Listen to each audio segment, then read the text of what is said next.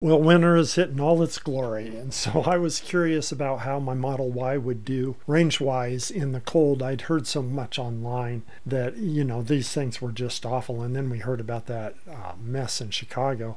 So I thought I'd take mine out and test it. It worked out nice because I had done a previous video on how efficient it is to roll your windows down in the Model Y. So I had some data from before, and I figured I'd go out and redo that same course in the temperatures now and compare the two and see what the difference was. So we're going to cover a couple things in this video. We're first going to look at the range loss in the cold at 50 miles an hour and 75 miles an hour.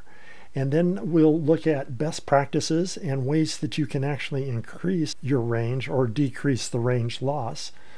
And we'll also talk about that mess in Chicago and what might have happened there and how it could have been prevented and what might be done in the future to alleviate some of those issues.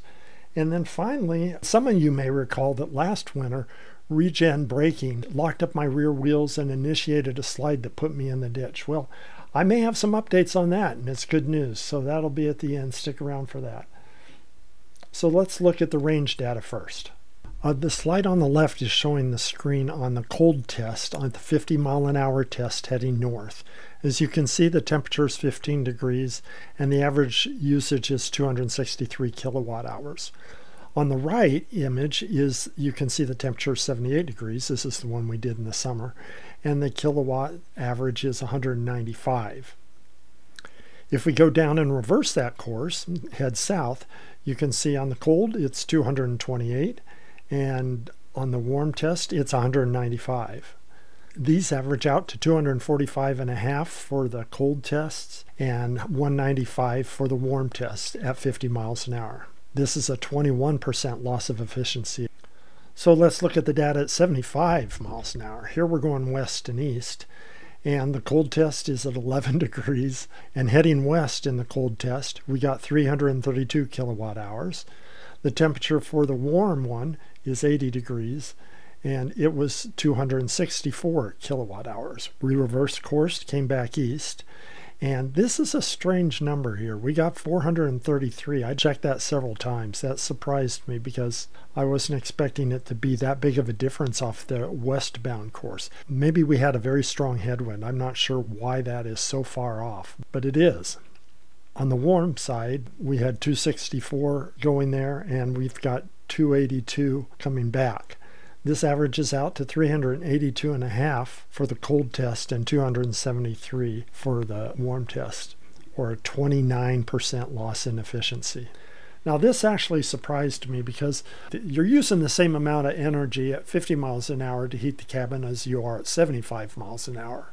But you're using a heck of a lot more energy to overcome aerodynamic drag at 75, almost double that you are at 50, because aerodynamic drag squares with the speed increase. So I was expecting that this number would actually be lower than the 50 mile an hour number. So the number's not only higher, but it's significantly higher, and it throws me for a loop. If you have any ideas why this might be, please leave them in the comments. I would love to be enlightened here. I'm at a complete loss. So then I got wondering, well, the air is thicker when it's colder. How much of this range loss is due to the fact that we're driving through thicker air?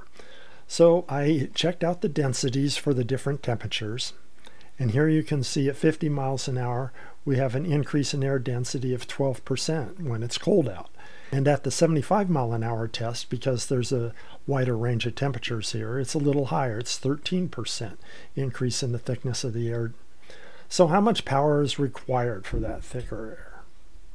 Well, to find the answer for that, I stumbled across a graph on a video, an excellent video by Engineering Explained, that shows this graph here. And if you look all the way to the left at the 50 mile an hour mark, you'll see that about a third of the power the car is using is used to overcome aerodynamic drag. So we can use that to figure out how much power is required to get through the thicker air. We take 1/3 of the warmer test, the 195, and then we 12% because of the extra dense air, and we find out we have 8 kilowatt hours required to overcome the thickness of the air at the 50 mile an hour test. Then we do the same thing down here at 75. Now his test was at 70. But at 70, about half the car's energy is being used to overcome aerodynamic drag. It would be a little bit more at 75. And the reason this is aerodynamic drag squares with the speed increase. So you're spending a lot more energy at higher speeds, twice as much at 75 as you are at 50 to overcome aerodynamic drag. So again, we take half of the 273 value, which is the average at the normal temperature, 13%, and that gives us a power required for the thicker air of about 17 kilowatt hours. This means that the range loss, once we've removed the extra power required to overcome the thick air, so it's just those losses due to the car itself, are now 18% at the 50 mile an hour test and 25% at the 75 mile an hour test. So 3 to 4% of that initial loss is due to driving through the thicker air. That's interesting, but we're more interested in real world things, so let's get rid of that for a second and think about, well, your ICE car is also less efficient in cold weather. So I went to the EPA site, and they actually have a figure here, but the problem is, it says fuel economy tests show that in city driving, that's the problem. A conventional gasoline car's gas mileage is roughly 15% lower at 20 degrees Fahrenheit than it would be at 77. Ours was at 11 and 80, so kind of close. The problem here is that's in city driving. I don't know if this pertains to highway driving. So I went and asked ChatGPT the same thing. I gave it highway speeds, but it came back with a general instruction too. It said, as a rough estimate, it's not uncommon for a vehicle to experience a reduction in range of around 20 to 22% in very cold temperatures, around 11 degrees. I gave it our degrees, compared to more moderate temperatures, around 80 degrees Fahrenheit. This is a generalization, and the actual reduction can depend on various factors. So, I don't know, would we be safe in saying you get a 15 to 17% decrease in your ICE vehicle on highway? I really don't know, because nobody directly addressed that. But if that is the case, it's interesting. You got a 17% decrease in range in your ICE car, and you have a 21% decrease in your Tesla Model Y. That a 4% difference between your ICE car, this is certainly not the screaming headlines we've been reading lately. The EPA site does bring up an interesting point about city driving, though, because a lot of the energy, extra energy that you're expending in an electric car is to heat the cabin, because unlike an ICE car where you've got heat coming off the engine that you can use to heat the cabin, in an electric car you have to pull energy out of the battery to heat the car. And that energy is going to be the same whether you're sitting at a stoplight or going 75 miles an hour down the road. So obviously the effect in city driving is going to be a lot more. I can't measure that because I can't duplicate city testing consistently, you know, your stoplights and all the rest of that in traffic. You'd have to do a dyno test, and obviously that's way beyond my means. But it will be worse during the city, for sure. Before we talk about the Chicago mess, let's talk about best practices in the Tesla, because that will help us understand the issues in Chicago. The important thing to remember is that battery temperature matters a lot, especially when it's cold. A very cold battery cannot accept a charge. In fact, if you take a cold battery out, you won't have regen. I was kind of surprised by this the other day. I've had reduced regen before, but it was below zero here for a couple days, and I didn't drive the car, and the battery got really cold soaked. And even though I told it to warm up the cabin, probably 5 minutes before I left, it brought the cabin temperature up, but apparently it didn't have time to get the battery temperature up, because I went out driving. I had no regen at all, which was a very interesting experience. I tried to get my wife to drive it because her big excuse for not driving the Tesla is she doesn't like how the regen braking, the one pedal driving, her real reason, of course, is that she wants me to be the first one to get the scratch. But she'd have nothing of it. But I tell you, it was really interesting to drive the car and have it act like an ICE car. I mean, take your foot off the gas and coast and coast and coast and coast. It was all very interesting. But there is a way to avoid that. You just schedule departure in advance, and the car's smart enough to bring the battery almost up to temperature and the cabin up to temp by the time you leave. So if you give it 30 to 45 minutes and either activate the climate control in the app or set the departure time in the app or in the car, then it will have the car ready for you to go, and it'll be able to accept regen. I should mention that if you want to feel like you have regenerative braking all the time, even when it's reduced or not there, there is a setting in the car that will apply the brakes when regenerative braking is limited. I don't like to use it because I like to know what's going on and I can minimize brake usage that way. But that option is there, so the car will always feel like it has a full regen braking. Now, when it comes to superchargers, it's important that you put the supercharger as a destination. Select it from your app. So let's say go to the nearest supercharger or go to the Moses Lake supercharger. Take me to the nearest supercharger. That way it will preheat the battery before it gets there, and it'll be able to accept the full charge from the charger when it does get there. Anyway, making sure that battery is preheated before you get to a supercharger, and semi-important, preheated when you leave the house if you want best efficiency. It's simple to do if you've got home charging. Like I said, you just go in the app and you set it under schedule, or you turn on the climate 15 to 20 minutes before you're ready to go. And if you're on the road, you just select supercharger as part of your trip, or say, take me to the nearest supercharger, and it'll preheat it so that it's ready when you get there. The Tesla manual has some other interesting tips, some of which I did not know. It said use the seat heaters to keep warm because they use less energy than the cabin heater. That makes sense. And then you can lower the temperature in the cabin and use the seat heater to keep yourself warm. Slow down your driving and avoid frequent and rapid acceleration. Obviously, a hard acceleration burns more than a soft acceleration, which brings me to the next point, which I had not considered though. You can improve the efficiency of the cabin heating by reducing your selected acceleration mode. This allows the heat pump system to take more heat from the battery to efficiently heat the cabin instead of maintaining the battery's ability to provide peak acceleration performance. Isn't that interesting? Apparently, if you're in a higher or more aggressive acceleration mode, it holds back some of the battery so that it's able to give you that when you need it. Whereas if you put it in chill mode, grandma mode, it doesn't need to hold that back, and it can use it for the cabin heating, and it actually makes the heat pump more efficient. I would not have guessed that. So what happened in Chicago? Well, it's hard to get all the facts, but the bottom line is there were huge waits for superchargers, and some of them were out of service, and this resulted in cars being abandoned because they ran out of charge. Fortunately, a user by the ID of JSMay311 was smart enough to take some pictures out of the app of the supercharger status after the story broke, and it provides some interesting insights of what was going on. Here we can see that it was affecting the whole Chicago area.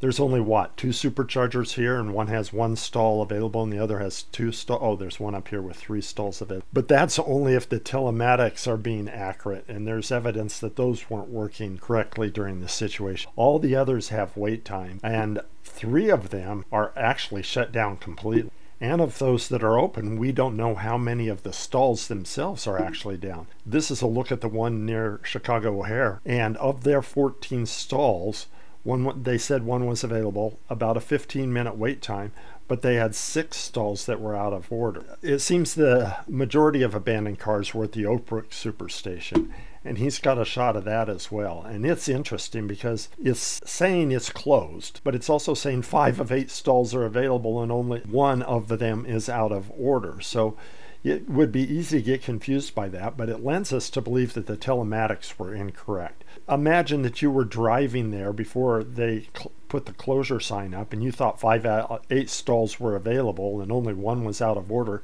and you get there and you find a 3-hour line, and then you've got to reroute to another supercharger. You may not have the energy to do that, or you may get to the next supercharger and the line's an hour or 2 hours there, and you simply don't have enough juice left in your car to last that long, especially if the car doesn't degrade gracefully, and I don't know whether it does or not. So how did the long lines happen in the first place? It's not like Tesla supercharging in cold climates is an unusual activity. Plenty of cars are sold in Norway and Canada, and you don't hear these sorts of problems. I suspect that there was a grid issue, but in any case, we do know that there were a lot of stalls down. I mean, just look at the Chicago one again. 6 of the 14 stalls were down, and we have 3 stations that are completely closed. So was there a grid issue? It seems likely to me that there was. And the long lines are easy to explain. To be the case, a lot of the people depending on supercharging were rideshare people. They might not be aware that you need to precondition the battery. So they show up to the charger. It can take up to half an hour to get the battery up to temperature. Then you've got a half hour to 40-minute charge because it's cold to get you to 80%. And then some people, probably not the Uber drivers because it takes so long, but some people may say, hey, look, I waited 2 hours here. I'm not going to stop at 80%. I'm going to top off to 100%. And it can take more time to take you from 80% to 100% than it does to take you from 15% to 80%. So a charge that might normally take in the cold 30 to 40 minutes with preconditioning and pushing it to 100 could easily triple that. So the lines start to develop because you're only getting 1/3 of the traffic through that you normally would. Well, and then you've got to consider that there are individual stalls down. So maybe half the stalls are out. So you're getting 1/6 of the traffic through the supercharger that you normally would. Then you've got 3 stations that are completely shut down. Those people will be rerouting to other places if they can. So it's easy to see how this could, pun intended, snowball so that you end up with hour-long waits where normally you don't have any waits at all. It's obvious, but it's worth mentioning that for the vast majority of people, this was not an issue at all because they just went home and plugged in. It's people that depend on supercharging for their regular charging, which are people coming through on trips, rideshare drivers that don't have charging equipment at home, and people that may live in apartments and things like that that also don't have charging. So what happened? Hard to tell. Strong evidence that because the sites were down, that there was probably a grid problem, especially, since stalls were going down first and then sites were going down. But there's obviously a telematic problem. Drivers can't make intelligent decisions unless they have accurate data. If you're routed to a supercharger that's dead, you may not have enough energy if you've pushed it to get to another supercharger. There was one poor guy who showed up and realized the supercharger was dead and drove to his alternate supercharger only to find that it was dead too. And he ended up having to get his car towed. So even though we don't know for sure, we've got 3 problems as I see it. One, there likely was a grid problem because Chicago's done this before without these issues. Plenty of cars are sold in cold climates without issues. But that's not an excuse. That's just a situation that Tesla needs to learn to deal with. The other problem I think might be education, that there were drivers showing up not knowing that you had to precondition the battery. So charging times were taking much longer, which was making much longer lines, which means people's batteries were getting more depleted because they had to wait longer to charge. And the third is a telematics problem. People can't make intelligent decisions if they don't know what's happening at the superchargers. Normally the app is great at this. I mean, it gives you estimated wait times, tells you how many stalls are available. But I've been to a supercharger where it told me there were going to be 4 stalls available, and I showed up and there was a 15-minute wait. Well, it looks like some of these people were being told that, hey, like the oak brick picture here, 5 of 8 stalls are available. You get there and find out that the whole site is down. Tesla can't act correctly and users can't make correct decisions without telematics. So they've got to be 100% available. I don't know what that would require. Battery backup, redundant systems, but that telematic data has to work accurately. I also think Tesla needs to have software in place that can triage these sorts of situations. Maybe prioritize people that are running very low at a supercharger so they get in a stall before other people do. But you don't want to reward that sort of behavior, so you might give them enough charge maybe to get back to the end of the line. I don't know how you'd handle it. The car should be able to triage themselves as well. If you've got an hour wait to supercharge, it shouldn't sit there and keep preconditioning the battery for that whole hour. It should stop and then resume like 10 or 15 minutes before the actual charge will begin. If you're getting really low, maybe you turn off climate control and just use the seat heaters to keep warm. And I can't imagine why it lets it get so low that you can't accept a charge. One of the solutions would be to get more Cybertrucks out there and more Teslas with bidirectional charging. That way, if you got in a situation like this, Tesla could send out something like an all points bulletin saying, hey, we've got people that are getting very close to being stranded at this supercharger. We could use some help. Could you bring your Cybertruck over and give them 10% so that they could get to a working supercharger? Another way Tesla could improve is to give more useful information to the drivers. If you hadn't preconditioned, you hook up and it says it's going to precondition, it's going to take this long. To avoid this next time, do this, and have a video available that they can watch to see how to do it right next time. And if there are long wait times at a supercharger, don't say, well, we're going to stop you at 80%, which is easily overridable by the user. Make it set in stone and say, we cannot let you charge past 80% because the time that it would take would adversely affect the wait times at this supercharger. And finally, it sounds like there might have been issues with the service center. They were probably overwhelmed with requests, but there has to be a fallback position where that somebody always answers an immediate service request. Hopefully Tesla and the power grid, if necessary, will take a good hard look at this situation and come up with ways to alleviate such situations in the future. You may have seen my video where regenerative braking locked up the rear wheels and caused me to spin and end up in a ditch. I made a video on that and you can watch it if you want. I've just been using off-road assist when necessary, and I changed my way of thinking so that if I get into a slide, I hit the brakes and let ABS take me out of it. And that's been perfectly fine. That's worked great. Well, this year I thought, I'm going to test that again and see if I can get Regen to lock up the rear wheels. And so I've probably tried 50 times to take it up to 30, 35 miles an hour and then come completely off the pedal to see if it'll lock up in back. And even though I felt it give maybe 10 times, it's always recovered every single time. So I get the feeling that they may have fixed this. Which is great news. And this is another reason I love Tesla is these cars just keep getting better. When have you ever brought a car and had it get better over time? It's just amazing. So take that for what it's worth. But it seems to me that the possibility of Regen locking up your rear wheels has been greatly reduced. What can we take away from all this? Well, you are going to lose range in the cold. When compared against an ICE car, not awful. If you preheat your car at home, you'll do just fine. If you preheat your car before going to a supercharger, you'll be fine. You don't need to take my word for this. As they say, the proof is in the pudding. Look at this chart. #1 model in Norway is Tesla. I doubt they're buying those if there's problems in the snow and ice. Just my 2 cents worth. Thanks for watching. Talk to you later. While looking for clips for this video, I ran across this from a drive I took when it was -15 degrees out. This is from the front camera. Looks like it has the potential of hindering full self-driving. And finally, if you're thinking of buying a Tesla, please consider using my referral code. We'll both get some rewards. Thanks again for watching.